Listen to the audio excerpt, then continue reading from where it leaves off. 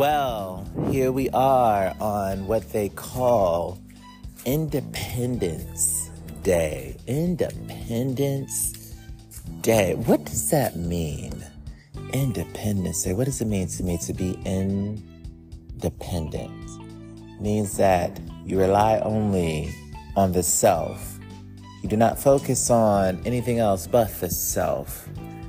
But in certain times, in this reality, we focus so hard on the outside world and making sure the outside world, darling, is taken care of with these 9 to 5s and these bills. I bet you some of y'all are at work on Independence Day, or you were at work on Independence Day, relating to when you listen to this.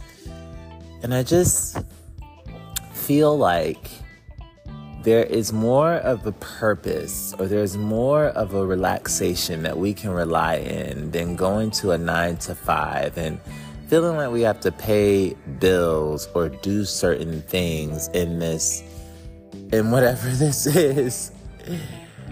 How am I feeling today? I woke up with a little bit of a cold, but I still feel very grateful to be alive and the fact that I'm here to be able to do what I do and live how I want to live and just cultivate and accumulate the energy that I want to do in this life.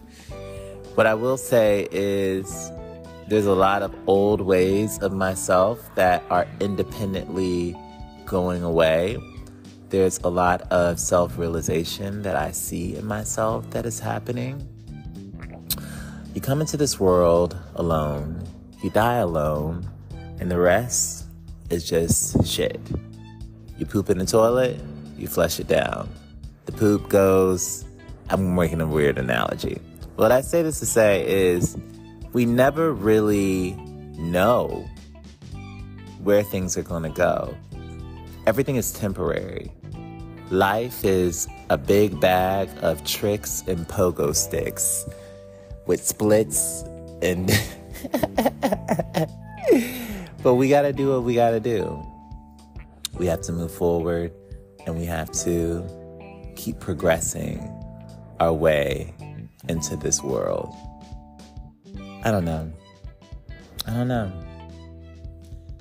I do feel like I have a headache today, but I really wanted to get on and try to get on and just talk.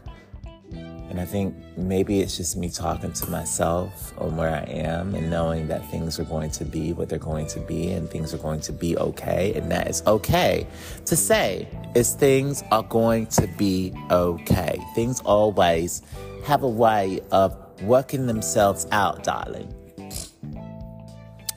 They do. Even if we don't see what they are doing, they do. You just have to say yes. You have to be able to say yes. I've been thinking lately that the only person that really exists is me. But then I'm like, that dehumanizes, my friend says it dehumanizes him if I only think the only person that exists is me. But in my mind, the only person that's talking to me is me. Nobody else is talking to me but me. I'm the only one that is in my mind talking to me because it's only me. That's it. It's powerful. That means that whatever direction I choose to go, it's only me talking to me and referring to me and going with me and doing what me has to do for me. Because it's just me. Anyway, documentation. I love you all. Ashana Nabu. Bye.